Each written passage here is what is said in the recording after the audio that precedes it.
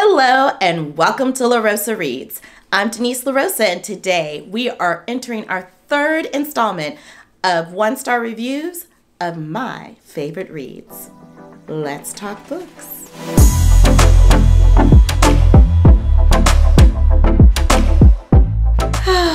This is a love-hate relationship I have with recording these videos on my one-star reviews of my favorite reads. I'm just feeling a lot of feelings, but I also understand that one of the most beautiful things about the reading experience is that not everything's your cup of tea, and what works for you may not work for someone else. So I get that and I embrace that, but I don't know, I get a little spicy when I'm reading these one-star reviews. Let's see what this round leads me to do. Last year, I shared with you my favorite reads of 2023, and I'm now going to rediscover those reads through the lens of people who just weren't feeling them at all. First up is The Second Ending. I'm happy to see that there are not a whole lot of one-star reviews, but one is one too many. Let's see what Elaine is saying. Poor writing, no real storyline, and a complete lack of character development make this book an absolute dud. Oh my gosh, I found that the writing was lovely. I thought the storyline was hilarious and multi-layered. Lack of character? There were really vivid characters and not just the protagonist. Like, there were a lot of characters with a lot of life. I don't know what book Elaine was reading, but she wasn't reading The Second Ending. Jamie says, I didn't like any of the characters. Okay. Most of the book reminded me of that scene in Arrested Development where Lucille says, I mean, it's one banana, Michael. What could it cost? $10? Everyone just feels out of touch with reality. But that's what was so endearing about the book. People were out of touch with reality. I mean, if it's not your thing to be into books like that, I could see where this book wouldn't be your vibe, but it was so ludicrous. It was so ridiculous that it made the characters very lovable, in my humble opinion. Oh, here's a DNF. Shalene says, I got 30% into this book and had to DNF. I was so bored and it was so slow. I didn't think it was slow. I mean, it took a while to get to the big moment of the music competition, but whatever. You can't please everyone. Kate is not a happy camper. She says, well, there goes several hours of my life I will never get back. You could have always DNF'd. That's not the book's fault. That is all you, boo. So perhaps I should tell you guys what this book is about. Definitely check out my favorite reads of 2023 video for more details. But we have a protagonist who was a pianist in the 70s that was a child prodigy. She is now an empty nester. We're fast forwarding decades and decades. She's an empty nester having a midlife crisis whenever she decides to re-enter the world of being a musician. And she does so in a very big way by entering a competition that's a la The Voice, only except it's for a pianist. And there's going to be a duel between her and this young up-and-coming pianist who is the host of this show. That leads to a comedy of errors. There's like a little bit of scandal involved, and it's a fun time. At least I thought it was, but as you can see, not everyone did. And then we have a classic by Ann Petry, The Street. Oh my goodness. I'm starting to feel like I am known in the bookish social media world as someone who just heralds and lifts up and loves The Street and encourages other people to read it. So I am already perturbed that there are people out there in the bookish world that don't like this book. What is there not to like? We have this young Black woman who becomes a single mother and she wants the best for her little son, Bub. Like, Bub is just already his name. Like, what is there not to like? But I digress. She moves into this slum of a place with a slumlord who is super creepy. Scandal follows. It's just suspenseful. She finds herself getting so lost into trying to do better for herself and her son that she misses out on what truly is important. And honey, that ending is the ending of all endings. But here are some people who beg to differ. All right, Kelsey says, I enjoyed the first few chapters, but after that, it became boring. And I never connected with the characters, nor did I enjoy the narrative style. We jumped from different perspectives, which I didn't realize at the beginning, and it just did not work for me. Just feels like the story isn't going anywhere. The message, too, unfortunately, was beaten like a dead horse. Honey, I don't know what horse you were on, but you were not riding the journey of the street. I think you need to get your life right and figure out what you want from a book, because this book, yes, it was slow moving, but it was building and building, and that's what we call suspense, my friend. Okay, Cheryl has a lot to say. I just couldn't stay with this one. I'm over half done, and it's so dark with so many grotesque characters. I agree. It was way too depressing to finish. I probably wouldn't have read as much as I did, but didn't have anything else new in the house to read. Honey, there's a thing called the library, boo, or a bookstore. But that's not what we're here to talk about. Cheryl, I will agree with you that grotesque is a word that I would use to describe some of these characters, and that's what made it salacious and delicious and intriguing and all the things. I do agree that this book doesn't really give you, and the writing about this book, like the synopsis, the reviews, don't really give you a true sense of what the book is really like. It is suspenseful. It's a thriller. There are grotesque characters, and I could see you being surprised, and if that's not your thing and you weren't expecting it, I can understand where Cheryl's coming from. Ace. This book didn't ace it for Ace. Ace says, so far the book is pretty boring. I would personally not have chosen to read this book, but I believe as I read more of the book, it will pick up. How are you reviewing the book if you're not done, Bill? Ace, get your life right. A review happens when you're done reading the book. I'm done with him already. I'm clutching the pearls already because we have yet another classic. So we've gone from one classic piece of Black literature to another with If Beale Street Could Talk. I am nervous and clutching the pearls because James Baldwin is who he is. He is legendary, and this book just is so swoon-worthy and swept me away. But there are some here, including Rebel, that have some thoughts, quite the opposite thoughts than me. Oh, this is in another language. Bless them. I don't know that language. Is that German? I think it's German. I'm sorry. I can't translate that at this time. All right, Marissa, what are you saying, babe? Story of Tish and Fonny, a young couple whose lives are torn apart after Fonny is falsely accused of raping a woman.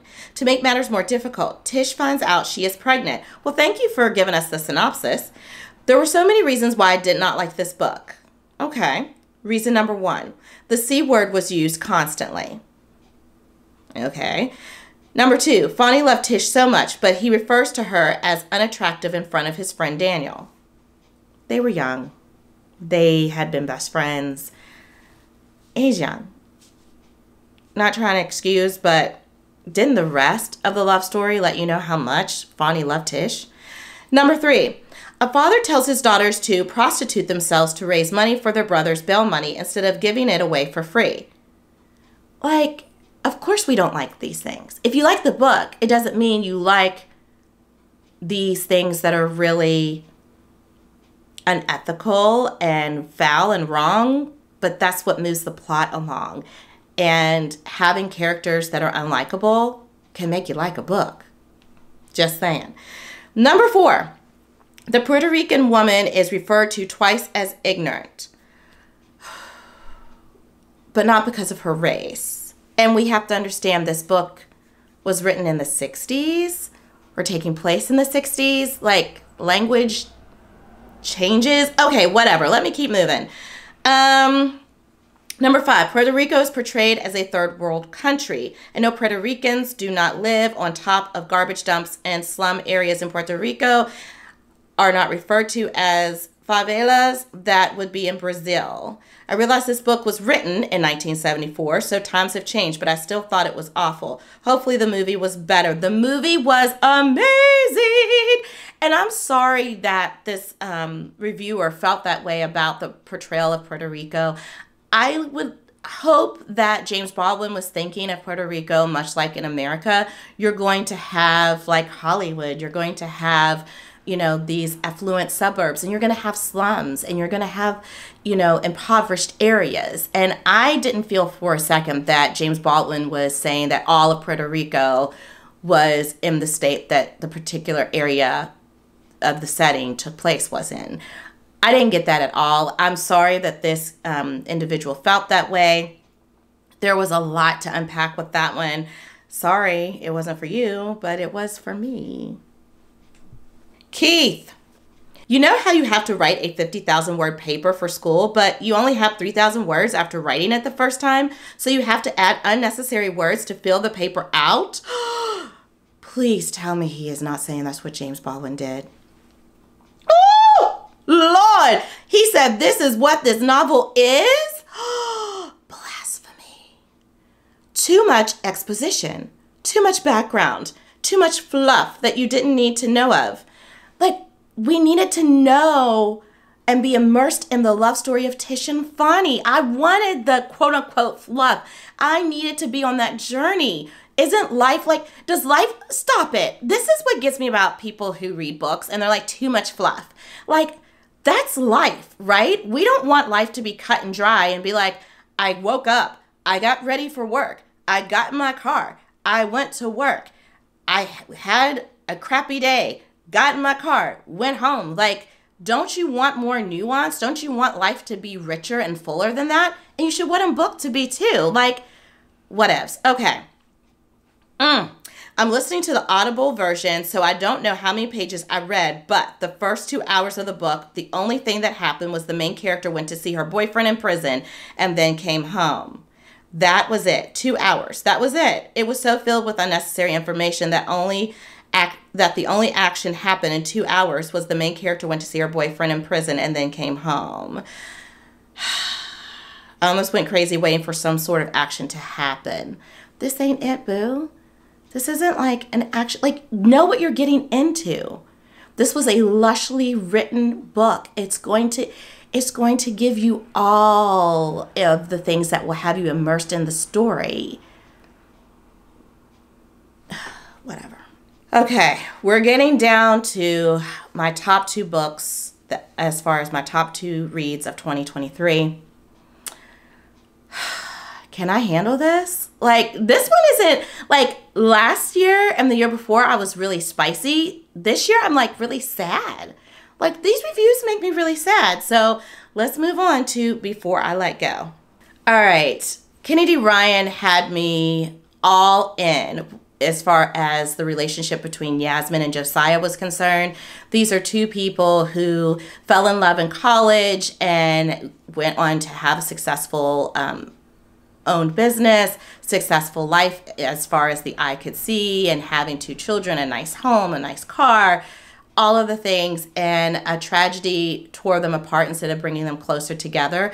And we're following them along this awkward in-between of co-parenting, co-owning a business, and wondering if the romance is truly over or if there's more to come. Here we have some 1-star reviews. Vara says, I wanted to like this book. At first, I was hesitant to pick it up because Colleen Hoover was on the blurb. I'm glad I didn't read that blurb because Colleen Hoover would have had me running away as well. Not a fan. All right, I thought there was no way I could like a book being praised by her, and I was right. Okay, so why? The premise of the book sounded good. The story had so much potential if only it had been shortened. Actually showed us the scenes of their marriage when it was good and made me actively believe it was worthy of a second shot. Yes and no, I didn't need that. I felt like you were getting glimpses of what the marriage was like and their interactions and when Yasmin and Josiah were reflecting and doing that internal dialogue. So I didn't need all the details. Plus, they were just super hot and physically attracted to each other too. And I think this is a romance book, so you're kind of more into the steam than the like actual relationship. Sorry, that's just the way romance novels work. But I was invested. All right, so this person says the entire time you're hearing about how good the relationship was and how they were this it couple. And I'm just like, where? How am I supposed to feel for two characters and root for the relationship when I don't see it? Okay, whatever. So she said that's the biggest problem she had with the book.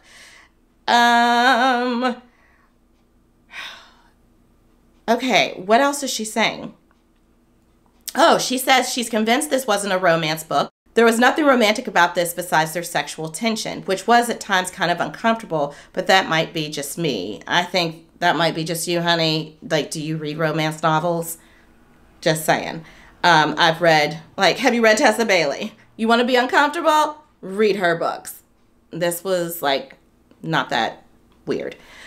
At times, it felt like their relationship was just based on a physical thing. Okay, blah, blah, blah, blah, blah, lady. Okay, she loved all the talk about therapy and grief. Okay, but I hated how in the end, Yasmin took the blame for where the relationship went wrong. I don't think she took the blame. I just think she self-reflected and owned. There's a difference between blame and ownership. I think she wasn't blaming herself, but she was owning her role. I also think Josiah was as well. So, girl, please. Like, sorry it didn't work for you, but it worked for me and quite a few others, I might add. Okay, American Sirens. This is the true story of America's first paramedics who were predominantly Black men who were a part of the Freedom House EMS team in Pittsburgh, Pennsylvania. This story is harrowing. It's heartbreaking. It's deeply moving. It is one that I would love to see turn into a film. I think it's worthy of that. I celebrate these men and also the people who rallied behind them and made this moment happen in our history and made this moment happen for better healthcare, better emergency healthcare in America. I don't know how you can give this 1 star. There's one person that gave it 1 star and had no comment. Yeah, like, what are you going to say about this, Matthew? Like, what is there to say? Nothing. Like, you can't even back up your 1 star. So, we're done with him. Let's journey to the very few 2-star reviews that we have here. A lot of nothing. Yeah. It's like a zip it, lock it, put it in your pocket kind of moment for you because you have nothing to say. Quite frankly, I'm wondering if you don't like it because you just don't like the fact that these were Black men who made history. I mean, I'm not one to walk around with a chip on my shoulder in terms of race relations, but, like, you're not telling us why you don't like this. I mean, is it the writing? Like, what are you doing? All right, so Alani said they're spoilers, so I'm still going to venture to their review because they're the only ones who spoke up. I picked this book up for the concept, not the true story. Okay, I'm already turned off. I wanted to hear the stories of the Black men who became America's first paramedics. I was not expecting everything else and all the other stuff that really detracted from the story. Like about how this came to be. I mean, there wasn't really, you got to know the individuals. And I think that's what made me truly invested in the story. Not just my curiosity about emergency healthcare, but also knowing who these people were behind this momentous moment in medicine, in emergency medicine. I need to know about the people behind the story. So I don't think it detracted. I think it enhanced the story. I didn't need to delve into Napoleon era emergency medicine. Okay, like it's a medical story, so get over yourself. I didn't even need to hear about Nancy's affair with a married man. I still don't understand what those quick blurbs had to do with the story because it helped you understand Nancy, this woman who became the director of Freedom House, to understand like what she was bringing to the job, what she was carrying emotionally. The author's writing is all over the place. I disagree. I think it was beautifully written for a nonfiction book. It was storytelling at its finest. It wasn't just telling facts, right? Much like someone with severe ADHD. Oh no, don't you even. Seriously? And no ability to organize notes. This story could have been much better, but this author destroyed it. You know what? I'm going to destroy your review. You're bringing up a neurological difference, ADHD. You're like, why are you going below the belt? Just close the book and put it away, boo. Well, at least you spoke up, because everybody else was radio silent. Probably because you have no facts to back up your feelings and your opinions. Okay, that was an interesting journey this year. I don't know how I feel about this. How do you feel about reading 1-star reviews of your favorite reads? Go hop over to Goodreads or the Storygraph, have that experience, and let me know what you think. You can also check out my other 1-star reviews of my favorite books, videos. Sound a little weird, but you know what I'm saying. You can check out those other videos here as well. And until next time, happy reading and reviewing. Bye.